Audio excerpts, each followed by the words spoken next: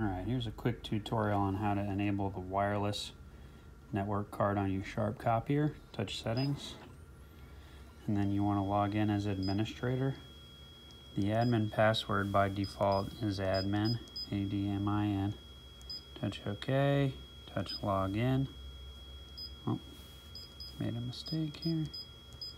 Touch OK, touch login. And then you want to touch network settings on the left menu.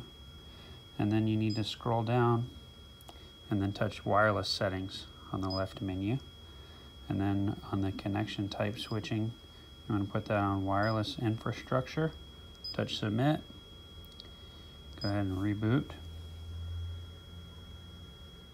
Alright, once the machine is rebooted, you need to go back where you were. Settings, admin login. Touch the blank bar for the keyboard, A-D-M-I-N. OK, log in. And you'll notice now you have a little antenna icon right here and it says that it's not connected.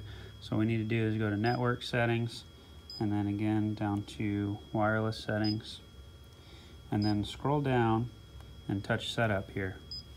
Now you'll need the exact name of your network. So this will be your wireless network. We'll just say wireless network. Touch OK.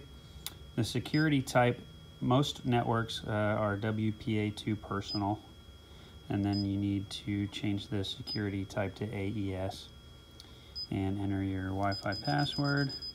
Touch OK. If you want to make sure you have it correct, you can hit show security key and then click submit. And once you reboot it and it comes back up, you should see this icon turn blue, in which case it is connected. Now you also want to make sure under network settings that you have the DHCP enabled so the machine will automatically grab an IP address from your new router.